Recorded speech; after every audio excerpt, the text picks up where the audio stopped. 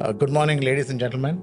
It is indeed my pleasure to be here in this historic city and a city which has determined the fortunes of long product players for a long, long time. I hope it stays that way and the fortunes get better. I would also like to thank SteelOrbis and IREPAS for giving me this opportunity. My presentation will basically cover two parts. One is the GCC steel market outlook, and the second part is what we are doing at Jindal Shadeed towards the sustainable growth. And of course, we cannot have a conference today without talking about decarbonization and being green.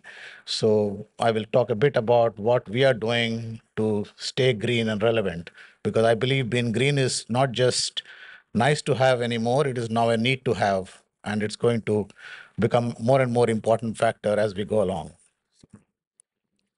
Um, So, after the not so pleasant uh, outlook from our colleagues from Spain and also from Turkey, I believe GCC market is slightly better. I won't say booming, but slightly better relative to other parts of the world, maybe with the exception of India, which of course is seeing a relatively strong growth. And we expect that there would be about a 6.2% growth in the next 8 years to 2030. Uh, and the key drivers mainly are, of course, the infrastructure development, uh, the biggest of which is, of course, the NEOM in Saudi Arabia. It's still to take off really in terms of steel consumption, but I believe it's something that's going to happen very soon. Especially some of the projects are due for completion by 2027, being the site for some of the Asian Winter Games. Of course, the Etihad Rail, the metro expansion in the cities, and the infrastructure development should contribute to steel development. Rising population is, of course, and urbanization in many of the cities is driving the demand. But the most important driver is, I think, the drive by the respective governments to move away from an oil-based to a manufacturing-based economy, and all of them in their 2040 mission statement or a 2050 mission statement or the Saudi Vision 2030 all talk about moving away from oil to a manufacturing or a non-oil led economy. Uh, so this is a big transformation in the region, uh, considering that in some of the economies, almost 80% or 90% revenues are dependent on oil. Uh, the other opportunities, of course, most of the GCC countries have a long coastline and easy access to ports, which is helping, of course, export drive. Uh, Availability of gas is very, very important factor now, particularly for the steel industry, and we begin to see DRI EF becoming very critical in the steel making process. Uh, Driven by the gas availability is also the drive by the governments to invest in renewable energy and drive towards hydrogen economy. And I believe the Middle East or GCC will play a significant role in being hydrogen economy in the next decade. Uh, of course, not all is rosy when you talk about GCC. Of course, the raw material, particularly metallics, are a significant factor in terms of steel development in the GCC. The other big factor is the political size and the limited market size in many of these. So most of them would have to depend on exports, particularly if we talk about the new projects that have been spoken about, particularly on the flat product side. The other factor, of course, is the political situation. But having said that, I believe we are at the cusp. We are beginning to see some early signs of stability, particularly with respect to maybe Iran, with respect to Yemen. And we hope that we begin to see more development and peace in the region. Moving to the next, in terms of numbers, we currently estimate our 2022 steel demand estimate overall is expected to be about 23 million in GCC, of which long product demand is about 14 million. We expect both of it to grow as I mentioned, of the 38 million. Of course, I believe the flat product growth may be higher than the long product growth, and the nature of the growth could be different in both. Um, this slide talks about the the targeted growth, obviously you see big growth projects announced in Saudi Arabia and in Oman. Of course, we are a big driver of those projects in Oman. And as I mentioned, the key driver of this is, of course, the DRI-EF manufacturing facilities available, and of course, and the transition to a hydrogen-based economy, which is driving most of these new projects. But most of the new projects, new steel-making projects, I believe, is likely to be on flats, both in Saudi Arabia and Oman, based on what has been announced. Longs is likely to see more of a consolidation rather than new greenfield sites. Uh, okay, this slide talks about the key long product players in the GCC steel market. The reason why I have divided them into four different blocks is because we believe each of them will behave differently. While they all play in the same market, the response to the market and their competitiveness is vastly different. Obviously, the key players, the integrated players in each of the countries, including us, would be the key pillars of growth in the industry. The second is the scrap-based electric arc furnace-based players who are on and off and who don't operate most of the time, clearly not well positioned from a cost competitive point of view. And we have, in fact, a couple of them in the list has already been consolidated, with Sohar Steel being taken over by us and Raji Steel and Hadid merging recently. So we believe this slide could change as we go along in the long product, and this is what the consolidation that I spoke about. And then you have re-rollers who are an active player in many markets, depending on imported billets. Obviously, the price of billets is a big factor, and how the price of billet is a big factor on how they price their product and how active they are in the market. So I put them in terms of competitiveness below the scrap-based players.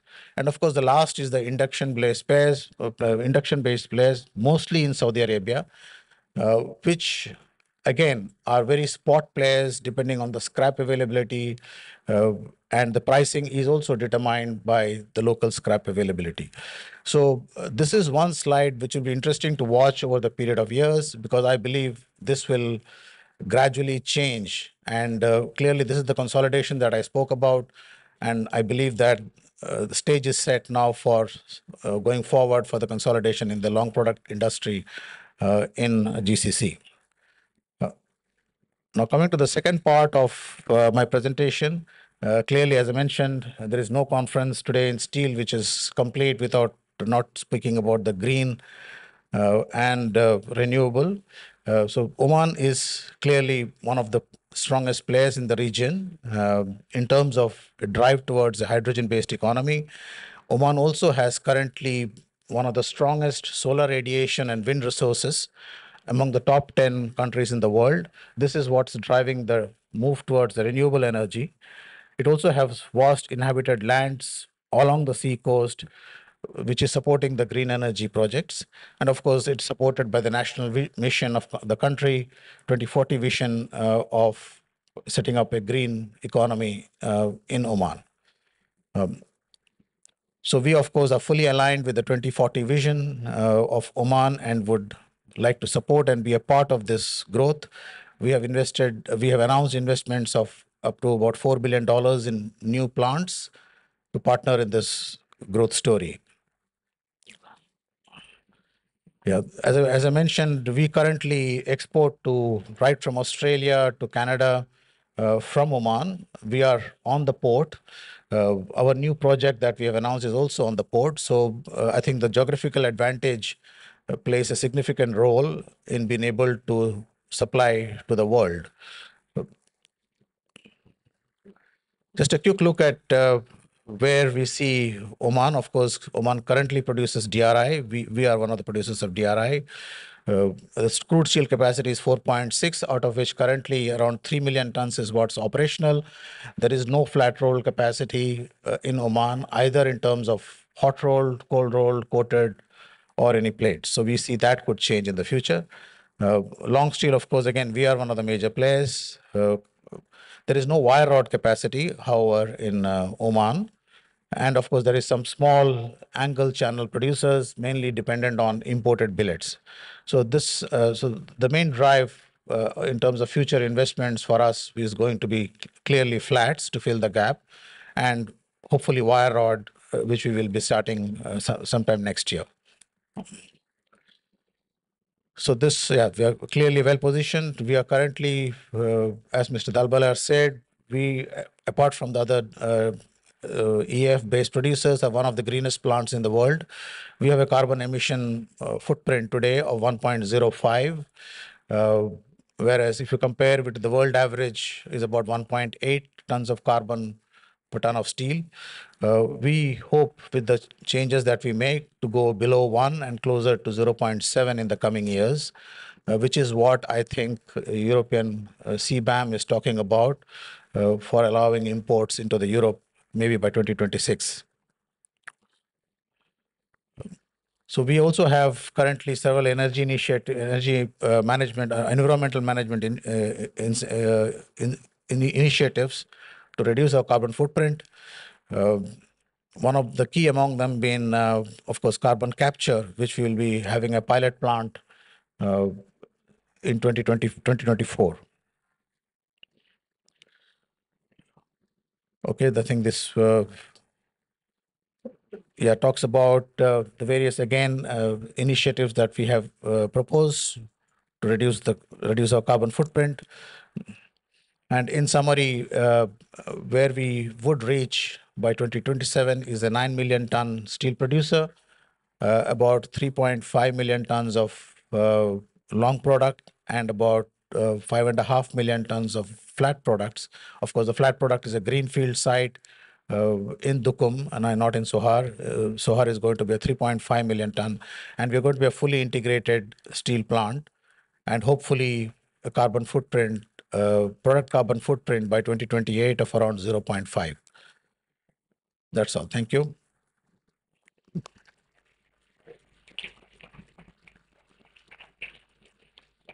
Thank you, Mr. Kumar. Are there any questions from the floor? Yes, we have one question, please. Regarding the key long product or producer, I think the information it is not correct. You totally ignore Al-Ittifaq. We are the second largest producer in the GCC. We have 1.5 million DRI. Then we have 3 million rebar, and we have 2 million melting shop.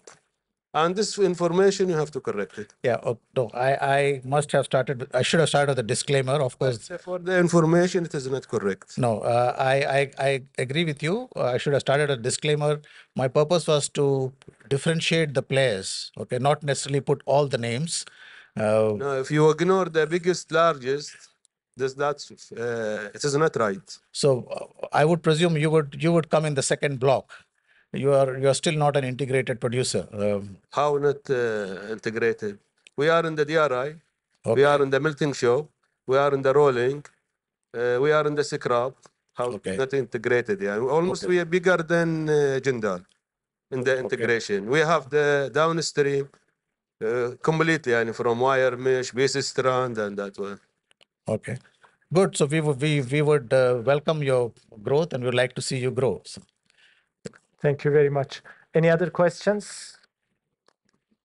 Yes, please.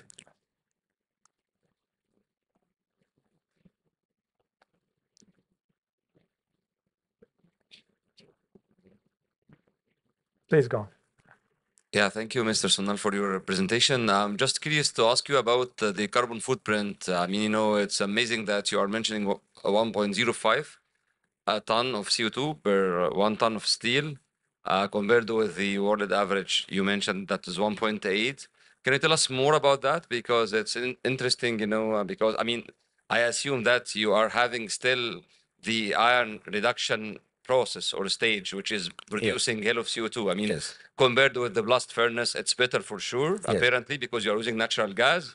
But still, to make this, great achievement, I just need to understand more about. Thank you. Yeah, I think, the transition from 1.05 to 0.5 is going to be a journey. It is not something that's going to be overnight.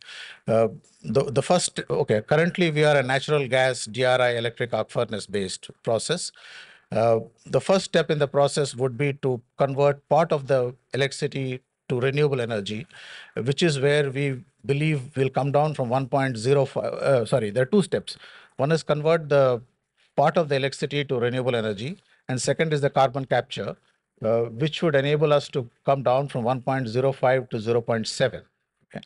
Further beyond that would only be possible by use of hydrogen. Use of hydrogen, 100% use of hydrogen, we believe would put us at around 300 kgs of carbon per ton of steel. That is 100% use of hydrogen in DRI. But that's probably some years away. So I think it will be 0.7, 0.5, and then 0.3. So. Yeah, thank you. Maybe my question was, not clear enough. I'm asking now for the time being. You mentioned that your current footprint is 1.05, while the average is 1.8. So what I want to understand, what you guys have done in Jindal Shadeed to go down from 1.8 to 1.05. Oh, no. So, okay, 1.8 is the world average of steel producers worldwide. Now, of course, a large portion of that is blast furnace. Okay, if you strip out the blast furnace per se, it will be at 2.2 probably the world average. If you strip out only the DRI electric arc, it's probably at 1.3 or 1.4. Just the DRI electric arc furnace. But with the natural gas, of course, it makes it even better. So natural gas DRI is around 1 for most of. Of course, the carbon capture and renewable energy is going to bring it down further. Thank you, clear. Yeah. Thank you. Thank you very much. Any other questions? Oh, thank you very much, Mr. Kumar, then. Thank you. Thank you.